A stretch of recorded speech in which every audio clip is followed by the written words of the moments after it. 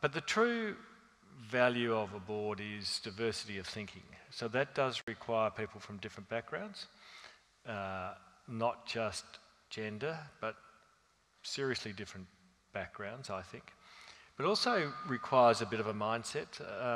We had a conversation at Qantas, I won't go into what it was about, but one of my colleagues who's not dissimilar to me is very, very good at putting an alternative view out. Not necessarily because he believes it, because he believes we should have the conversation and we should have the debate.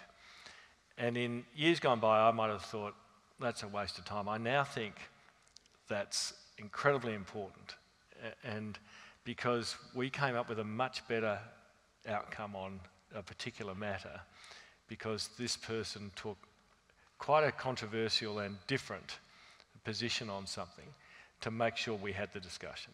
So your question's right. Diversity is more than how do we line up in terms of gender, how do we line up on a few other things. It's, that's all important because that does bring true diversity.